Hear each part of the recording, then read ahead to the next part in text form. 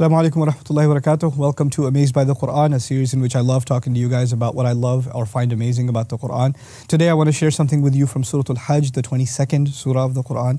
And this is about the use of the passive. We're going to see a verb that occurs in the active form, and then we're going to see it in the passive form. Let me say that in plain English then. They called someone a liar. They called Nuh a liar. They called Ibrahim a liar. They called Lut a liar, etc., etc. That's active, because who called them a liar? They did. Their nations did. If you say Musa was called a liar, that's passive. Musa was called a liar. In other words, you're not saying who called him a liar.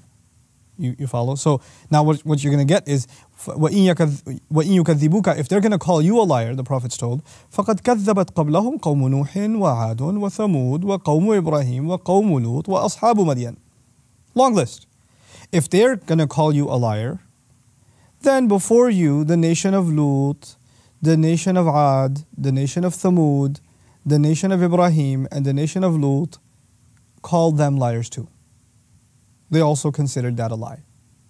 So who's the doer of all of, and by the way, the people of Madian also did the same. So all of them, who's the one calling someone a liar? The nation is. The nation does the act of calling them a liar. And all of a sudden at the end of the ayah, وَكُذِّبَ مُوسَى, and Musa was called a liar. It switches. Their nations called them a liar. Who are them? Nuh, the prophet, Hud, Salih, Ibrahim, Lut, Shu'aib. Long list. Their nations called them a liar, and Musa was called a liar. So it's weird because you're expecting, and his nation called Musa a liar too. Like you want to incriminate the nation. But the Quran is so subtle in its depiction of history. Musa's people are the Israelites. They didn't call him a liar. The Pharaoh called him a liar, and the Pharaoh's people called him a liar that are not his people. So he was called a liar, but not by his nation.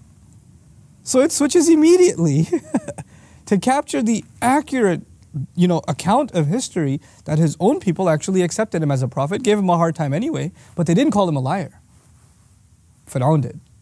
Those people did. Subhanallah.